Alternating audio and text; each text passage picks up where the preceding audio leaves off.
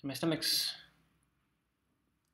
doing better. Still not great. So I haven't really been able to eat much other than white flour and bland stuff, which isn't good for you, but when your stomach's upset like this, it's kind of all you can really eat, and it kind of helps calm things down. So my current hotel was only like a couple minutes walk from the previous hotel.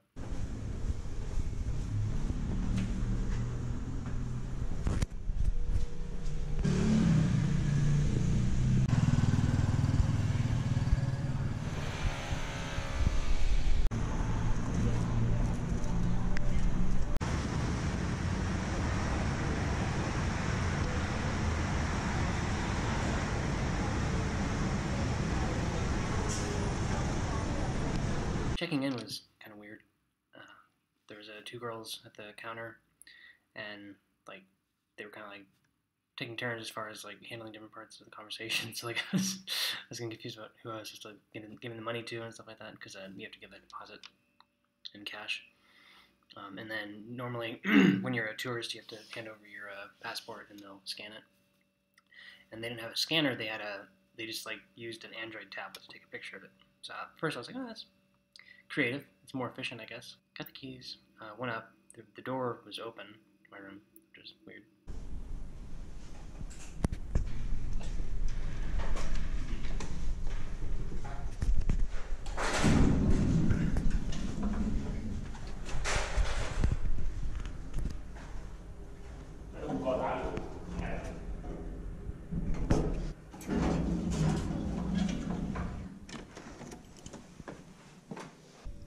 So it's a pretty standard room. Decent view.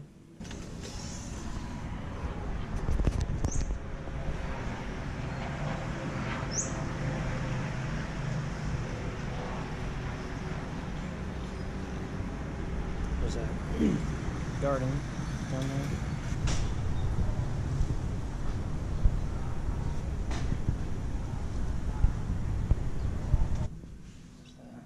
There's the bathroom.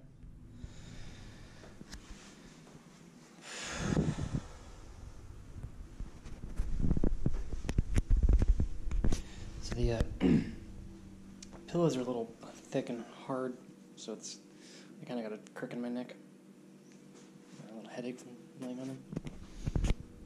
And then that light's kind of annoying, because you can only turn it off by getting up, or turn it on by getting up. Shortly after I was settling in, the phone started ringing. And, I can't remember which hotel it was. I think it was the one I was staying at right before this one. Randomly, like, I guess the previous tenant had, like, set up an alarm on the alarm clock or something like that. So the alarm was going off. I can't remember what time it was, but it was really bizarre having that happen. Because I didn't know what it was at first.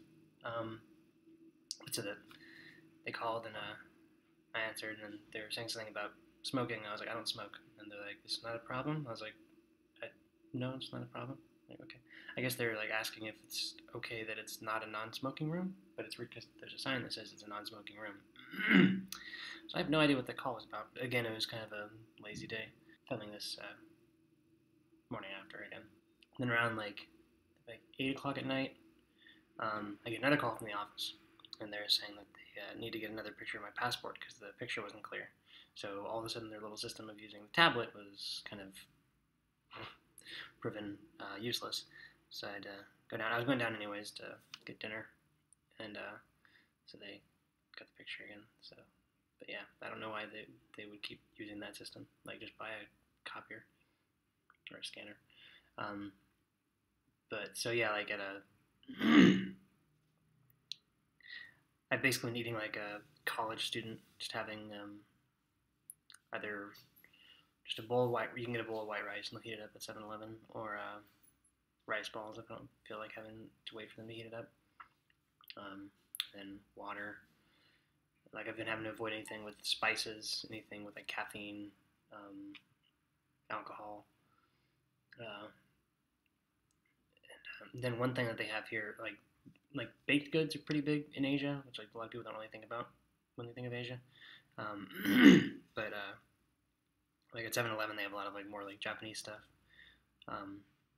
But Actually, I don't even know if this is Japanese or Thai, but it's they have like just different kinds of toast, and so there's like a buttered toast. And I was like, okay, just buttered toast. And so I actually had one slice with lunch, and it was just kind of like a sweeter butter, which is good. They didn't offer to heat it up, so I just kind of ate it like that, but it was still okay. And then the one with dinner, it was actually like a it was like a butter sandwich, and then so she actually did heat that up, and then she asked if I wanted sugar on it. I was like, okay. It's like something I would make when I was a kid, just a butter and sugar sandwich. And then she asked if I wanted to put more, like they had like melted butter in like a tube. I was like, sure, why not? So that was probably like the least healthy thing. And like the bread they have, like it's really good, but like you could tell it's just so bad for you. It's not like hard to eat, but it's very dense for white bread. It's almost like eating like sponge cake, I guess.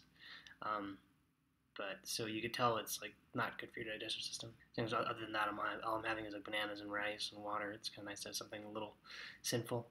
When I was getting lunch, I was noticing for the first time that behind the counter, this is one of those countries that requires cigarette packaging to show like the effects of smoking. I'm surprised I didn't notice that before, but like so it's just like diseased gums and teeth, and there's one where like half the jaw is missing. And then there was one where it was very subtle. It was just a body in a morgue drawer, or just feet sticking out. I was like, okay, we get it. But I mean, I guess it works. I don't know. I haven't really seen too many people smoking here. When I was checking out of the previous hotel, when they gave me back my deposit, they also gave me these little like watermelon candies. So that was like my dessert with lunch, but that was pretty good. I wasn't expecting that. Still kind of debating where to head to each night since my stomach's still being weird. Like I don't really feel like walking that much, and then I don't really feel like dealing with the shared bathroom. So I don't know. Hopefully I recover by tomorrow so I can kind of enjoy the weekend. Anyway, sorry, don't have any much exciting things to show the last few days, but I'll try to um, do a few more interesting things once I'm recovered to make up for the lost time. Anyway, till tomorrow.